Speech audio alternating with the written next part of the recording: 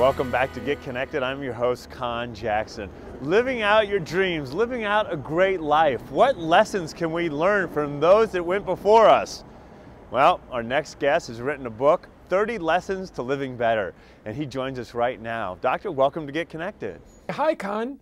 Well, Dr. Pellimer, we're coming to you from Prague, and I want to know, what is it that led you to write this really fascinating book on living better, 30 ways to live it? You know, I'd say a few years ago, I had this idea. Could we go to the oldest Americans, the ones folks have called our greatest generation, and ask them not for their life stories, but for their practical advice for how younger people could live happier, healthier, and more successful lives? Felt it was critical to do that now because we aren't going to have them with us for more than maybe 5 or 10 more years. And I wasn't disappointed. I think they really came up with some great lessons for living. Well, Doctor, congratulations on finishing the book. I just want to know, did it influence you enough to change any of your behaviors going forward? You know, I'd say one of the biggest changes for me, as somebody who worries about aging a lot, I found I'm much more comfortable with it because they really tell you aging in old age is way better than you think it's going to be.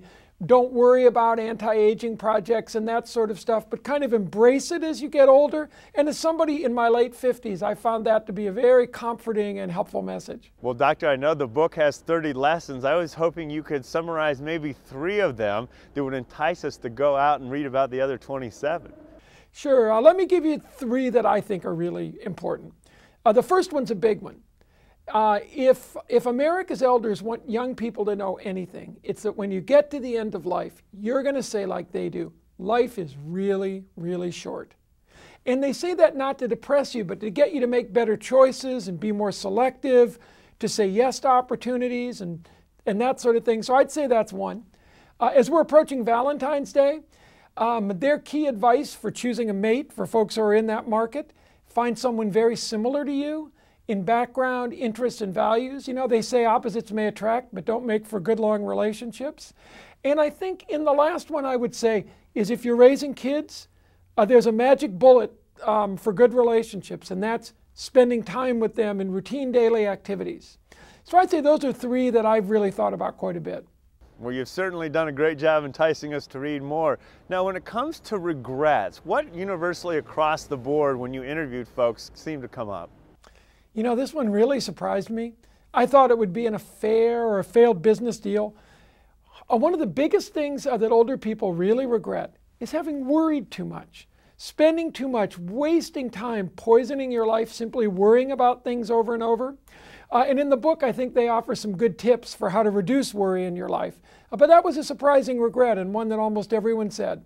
Doctor, I know you referenced in the book, as I've seen it, emotional intelligence. Why is that so important to you, and what does it mean? You know, even the people in jobs that were the most technical, you know, my scientists and my engineers, everybody said that emotional intelligence trumps any other skill on the job. Namely, you've got to have those soft interpersonal skills, or your career is just not going to travel as far as it should. And that really was a key message. You have to learn how to treat people well. If I could use scientific language, how not to be a jerk on the job is what they view as the most important for career advancement. And you know, they've worked for 50 or 60,000 years, so I take it seriously. There was one lesson in there in particular that surprised me, that people encouraged others to marry someone like them and to try not to change them. Did that surprise you? You know, there's one thing which this generation believes, and that's that the institution of marriage is itself important. It's not just a couple feeling happy all the time, but it's buying into this really long-term commitment. And many people went through terrible patches in their marriage. And at 70, 80, and 90, they would say, I'm glad that now we had these extra 20 or 30 years. Of course, no one should stay in an abusive relationship. But they say if the going get tough, they suggest people hang in a bit longer. Well, one encouraging thing is to hear from those lovebirds that have stuck with it through time. Any last words, Doctor, before we leave as it comes to your brand new book, 30 Lessons for Living? Yeah, you know, I think in general, these folks have an incredible amount to offer. I'll say it this way. Who are the credible experts on living through hard times like we're in right now? It's people who lived through them 40 and 50 and 60 years ago. So I think that we can really use their wisdom to help lead happier, healthier, and more successful lives. Well, Doctor, given your tremendous success and talking to a lot of successful people and doing this book, what advice would you give to anyone out there living out their dreams? You know, they say again and again and again, it's really simple. Go for it. Take a risk. As one 87-year-old said, you've got to pack as much into it as you possibly can.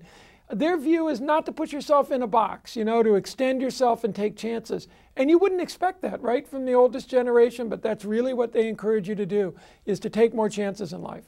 Well, Doctor, great advice. Thanks so much for putting this book together, 30 Lessons for Living Better. Thanks so much. Well, and thanks so much for having me with you today. Certainly great having the doctor with us. The book is out. We can all learn something from that book. The wisdom from the generation above us. That's awesome. Now, when we come back, we're in Prague. We're going to check things out. Let's live. Let's travel together here in Prague when we come back.